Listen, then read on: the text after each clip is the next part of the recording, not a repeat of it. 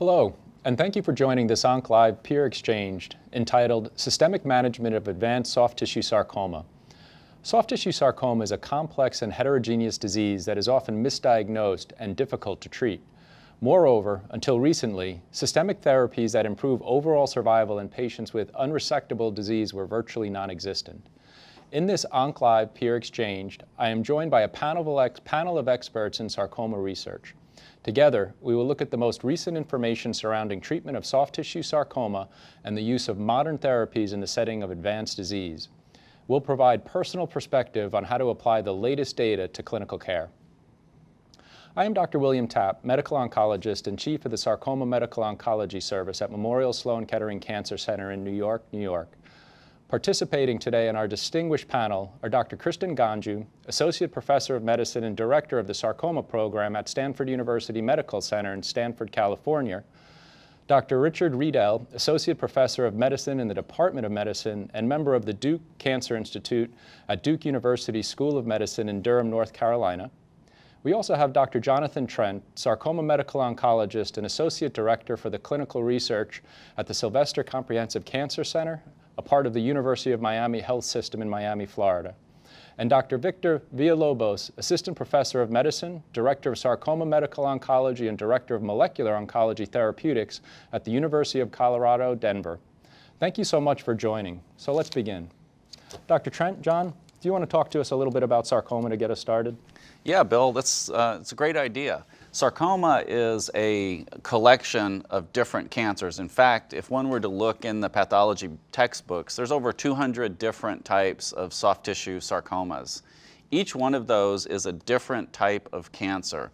They're fundamentally different in the way that they present. They're fundamentally different in their metastatic pattern and fundamentally different in the biology, as well as the treatment that we're going to hear about today.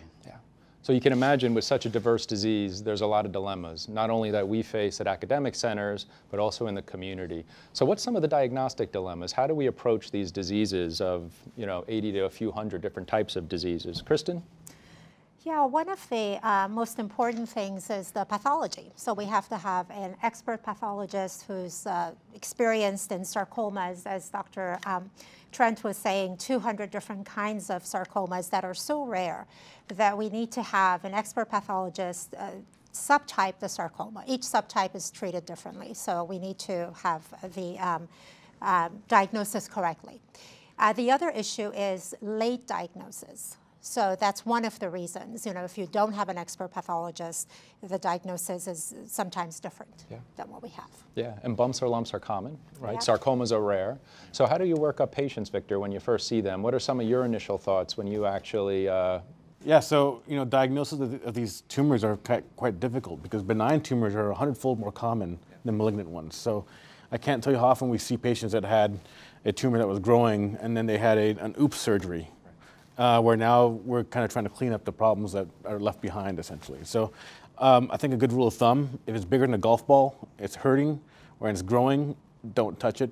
Send them to an experienced orthopedic oncologist or a surgical oncologist that knows what they're doing with sarcomas. And I think that really can mitigate a lot of problems down the road. Yeah, I agree. And it's the initial treatment and planning that's going to be really important. And what are some of the tests that you would use for these patients, Rich?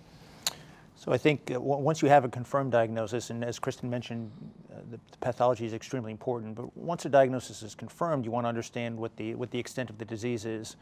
And so that would involve staging the patient. So obviously you want to have good imaging not only of the primary site, which for a sarcoma that occurs in the extremities is typically an MRI. Mm-hmm. For a sarcoma that occurs in the trunk region, oftentimes CT scan, CT imaging, contrasted imaging is enough. And then you want to image the chest, with the lungs being the most common site of distant spread. The role of PET scan, I think, can be debated, but I think at a minimum, for an extremity sarcoma in particular, MRI and CT scan of the chest. Yeah. And what about things like next generation sequencing, because that's very common in cancer that day. With so many different diseases, does it help us, does it hurt us? What do we use that for? Yeah, I think that's a real good question. And it goes back to all the different types of sarcomas. Remember, each one of these is a different type of cancer. And in some types, for instance, gastrointestinal stromal tumor, using next-gen sequencing to understand the driver mutation not only helps make the diagnosis, but it helps us subsequently understand the natural history and select the appropriate treatment for patients. Mm-hmm. Yeah, any thoughts? Is that something routinely that you do or routinely recommend for patients, Kristen? I've actually been doing next generation sequencing for about 80% of my high-grade sarcomas. Not the low grades, but the high grades. And I have been successful in certain cases to actually change the diagnosis. Yeah, it's an important concept. I mean, I think most of us would say if we see patients coming from outside of a tertiary care center, we often change the diagnosis maybe 15%, sometimes higher. And to us that has meaning because there could be very specific treatments for certain subtypes.